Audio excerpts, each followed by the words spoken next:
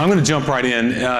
You know, it's interesting when we think about video and its power. You know, we usually don't think about numbers right away. And so when you see numbers like 83%, 11%, 3%, 2, 1, you're like, what does that have to do with video and driving engagement with sight and sound? Well, the reality is that our perception is based on our senses. And we rely 83% on how we perceive the world is based on sight. 11% is sound, and then 3, 2, and 1 for, I guess, your smell, your taste, and your touch, or your touch and your taste, your smell. But that was funny. Video is one of those tools that really is engaging, and it's engaging because we rely so much on our sight and our sound. And it really captures your attention. And I think that, you know, when you think about why we watch and stick and stare at video, it is because it's engaging, and it's actually tying into some primal things that go all the way back millennia of when everything was communicated via word of mouth. So I got to show you an example, and for the speakers in the room, I apologize. I hope this doesn't offend any of you, but please have fun watching it. Walk on stage, walk on stage, walk on stage, walk on stage. I am a thought leader. You know that I'm a thought leader because I'm wearing a blazer, I have glasses, and I've just done this with my hands. I will now walk over to my laptop. By doing so, I'm demonstrating to you that as a thought leader, I understand technology and that there will be slides. Because everybody knows that a presentation seems more legitimate than it actually is if there are slides. I'm now going to come back to the center of the stage and give you some unremarkable context about how I became a thought leader.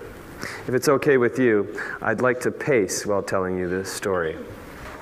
In 2009, I met a thought leader, and I asked him, how did you become a thought leader? And you know what he said? He said, I don't know. Now that doesn't sound important, and it's not. But if I repeat it 3 times, I'm making you believe that it is important. He said, I don't know. I don't know. I don't know. Let's look at a picture of the planet for no reason. It's nice, isn't it? That's where we live. So I put on a sports jacket so that I would be a thought leader. You know, the point of that video is not, you know, really, I mean, not at all what he's talking about. The point of that video in my talk is that you were engaged, you were pulled in. He used things like the way he walked, the way he presented himself, and you began to judge him right away as to whether he was a thought leader or not, even though he was literally talking about nothing. I mean, it's kind of amazing. And it's that type of engagement that video creates for us, and it's why marketers and thought leaders and product companies and authors and you name it. I mean, we've done videos for all types of businesses, and it's why they're jumping on the bandwagon of trying to create video. Everybody's seen YouTube. Everybody's been on YouTube. In fact, 1/3 of the internet, of all internet users, are on YouTube. That's 1 billion people are on YouTube. They stream 1 billion views a day. Every minute, 500 hours. Every minute, 500 hours are uploaded to YouTube. Now, if we were to sit down and take the 20 minutes that I'm talking and watch those 500 hours that were uploaded every minute, that would be over a year that we would sit at our computer screens 24 hours a day, 7 days a week to be able to capture all the video that's uploaded. Another interesting stat is that in the last 60 days, more content has been uploaded to YouTube than all of the major cable TV networks have produced in the last 60 years. 60 days, 60 years. It's amazing the amount of content that's being uploaded. One of the things that have been uploaded, and he truly is a thought leader, is a gentleman by the name of Chris Anderson. And Chris is the curator for TED. And I was first introduced to some of his thought leadership through a video about video and how it is creating innovation and collaboration and exploding the way that we collaborate and innovate online. And in that video, he shows examples of where street dancers are watching other street dancers from around the world to learn moves that they could never communicate in any other way. And he uses this one example of a 6-year-old little boy who's never taken a dance lesson that is combining all these things and just doing incredible dance moves. Another example is in science, where he's using microbiologists who are filming what they're seeing under a microscope, very detailed cellular level stuff. There's absolutely no way they could communicate that in any other way other than video. To try to write it down and describe it to someone else would be impossible. In that video, he uses a quote, "Video is high bandwidth for a reason. It packs a huge amount of data, and our brains are uniquely wired to decode it." That's it. We are made from the beginning of time to be able to analyze what we see and hear. And that's one of the reasons it's so powerful. I mentioned earlier that face-to-face or word-of-mouth communication was the mainstream for thousands and thousands of years. In fact, it didn't change until the invention of the printing press. That's when, 500 years ago, that we actually changed the way we communicated to the written word. Before that, all great ideas were distributed by people talking like this to audiences and crowds. It's very engaging. A quote from a PR consultant that I read an article recently in Forbes: "Viewers are not only more likely to engage with your visual content, they are also able to make personal connections with you by watching your videos." I want to show you an example of how that works. These are a few faces that many of us know and have seen. And we all of these faces, especially now that the Olympics just happened, we actually know more about them. It's not just their athletic skills and those things. We've seen them be interviewed. In Michael Phelps' case, we've seen him grow up on the television. I mean, he's 16 years ago. He's 32. He was 16 years old when we started watching this kid grow up. And we've seen his trials and tribulations. Here's another group of people. Now, when you look at those folks, how many people recognize one or more of those folks on the screen? How many of you, the first time you looked up there, didn't say, said, "That's Allison, that's Meredith Grey, that's Mike Ross, that's Darius," I can't ever say it, but Game of Thrones. I mean, we're connecting with these people who are fictional characters, and we're concerned what's going to happen in their life next, and they're not even real people. You know, I can't name their real names. In fact, I can't even name their character names. Now, business owners and business leaders have been using this technique as well. Most of you recognize at least 2, if not 3 of those. Steve Jobs, we watched him unfold some great technology, and he did it online, and he did it via video every time. I remember back in the 80s watching at the Fox, an announcement of some products that he was rolling out. I mean, it was an amazing thing to see it live for the first time when he was rolling stuff out. And later, we thought we knew him, and later we found out that he was quite a different person than what the public persona was, but he still did that. Of course, Richard Branson, everybody knows. Who knows this woman? So she's the CEO of Yahoo. How many of you guys recognize the guy in the upper right-hand corner? This will help everyone. And the reason you recognize him is because you see him every time you take a flight. He greets you and thanks you for flying Delta. Now, for those of you who don't know, he's no longer the CEO, he's the executive chairman, and there's a new CEO, and I'm curious whether or not he will do videos or not. But what I thought was amazing is not only did the 180 million people that flew on Delta every year hear and greet and get to know Richard Anderson, who else heard that and saw that video every day, multiple times a day? His employees. So he was using video as a way, and oh, by the way, I don't think most of his tenure, the relationship between the flight attendants and the pilots was pretty good, because they heard and saw him. They may have never met him in person, but you know what? They knew his voice and they knew what he looked like. I call that I feel like I know you effect by seeing you on video. True story, several weeks ago I was at a Chick-fil-A and somebody came up to me and said, "You're that vLink guy, right?" And I had no idea who he was. And this is a true story. He had been watching our video blogs. He was in our database somehow, and we were sending emails out, and he was watching our video blogs, and he recognized me at a Chick-fil-A. So the question is how do we create content that can actually drive engagement and make people pay attention to what we're doing? It's not all of the things that we saw. It has to actually be interesting content. So what I want to do is spend the next few minutes that I have kind of running through some things to show you how you can create compelling content. And, you know, first off, you just need to do it. I mean, you need to be creating video. If you're not, you should be, even if it's just for internal purposes. And it doesn't have to be done by professionals, even though we would prefer that. Number one, and I'm not going to keep count because I will lose count, but the first one is know your audience. I'm going to tell you a real quick story. How many of you guys have seen this billboard at some point in your life, or the old, some of us old folks remember old Crying Eyes. So the ad council came out and put together a program to try and clean up America. And they used this actor who would cry at the end. It was a real emotional plea, and we, you know, especially upper middle class, we connected and we started cleaning up the streets. We started taking care, we started recycling. But the guy that drove that truck, Bubba, in Texas, thought he didn't connect. It didn't matter to him at all.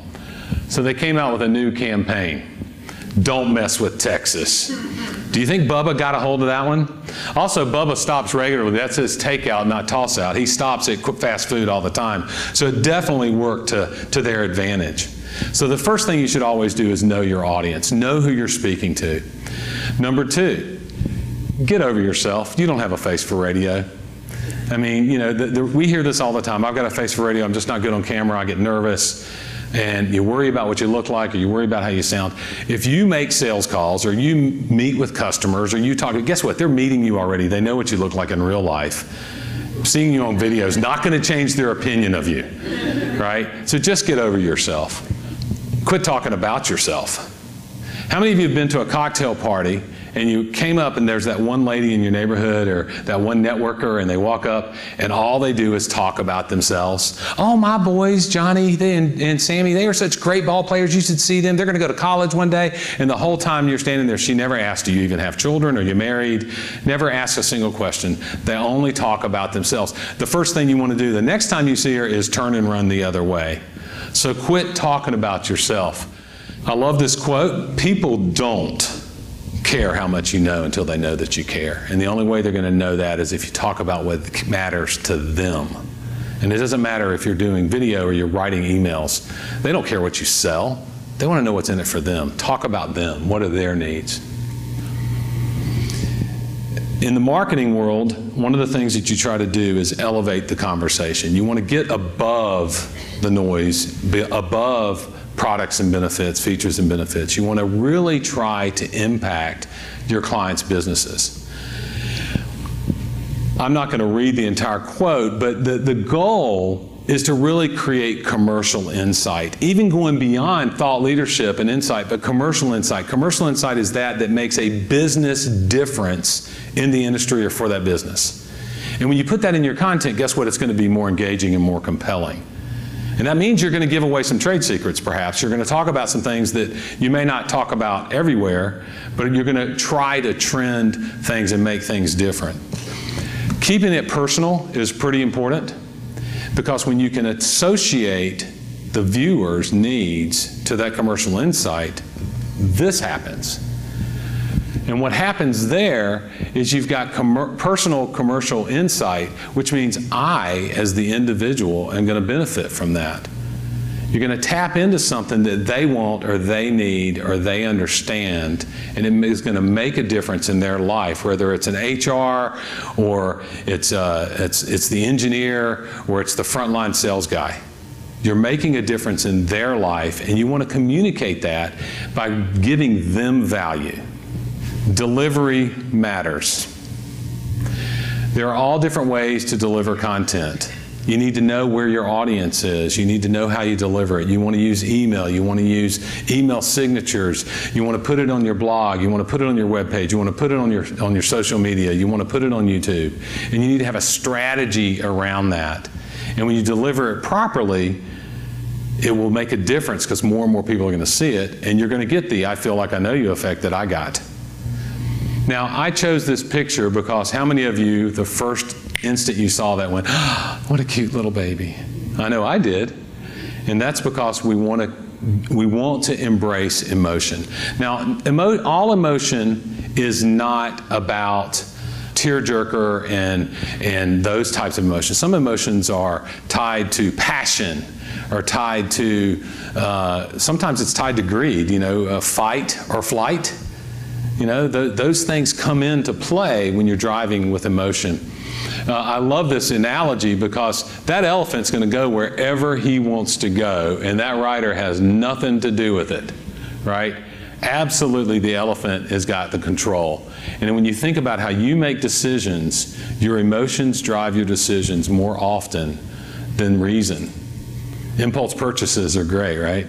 But anyway, I've got another video that ties all this together, and then we'll talk about it briefly and I'll wrap up. So let's watch this. This is actually one of our clients. We put this together, and I'm not going to set it up too much except for that this company is trying to change an industry. Please watch this.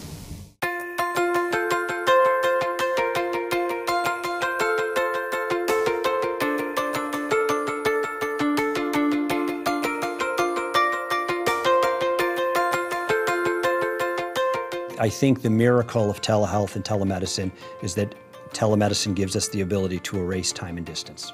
I think it'll be on our smartphones. I think the blood pressure checks and blood sugar checks and things like that will become automated on our phones. And it really takes the I out of healthcare and it puts the we into it. So when you put we into healthcare, it turns into well care. So we really think that telemedicine will help us all take better care of our populations. I mean, I think that we can use technology to our advantage. All the stuff that we're scared about, I think we're going to figure out. I'm really positive about that. The neat thing about telemedicine is there doesn't seem to be many boundaries. So what you really need is you need people, visionaries, you need people who are willing to think out of the box. And the future of telemedicine is endless. When you look around and you realize how many people have smartphones and iPads and electronic devices, where telemedicine is going, there is just no end in sight. So the Georgia Partnership for Telehealth is a company that enables telemedicine. They know their audience. They know their audience are healthcare providers and school nurses and large businesses who want to provide better health services in rural or remote areas. And they're using this as a way to continue to communicate that to their audience. You saw a story in there. There was a storyline. There was emotion. There was passion. This is a great example. And oh, by the way, some of those folks didn't know they were going to be on video that day, so they had to get over themselves. The bottom line is that when you can tell your message and wrap it in a story, you can compel people to action. And that's what the goal of any type of content is. Thank you very much, and I hope you enjoy the rest of the day.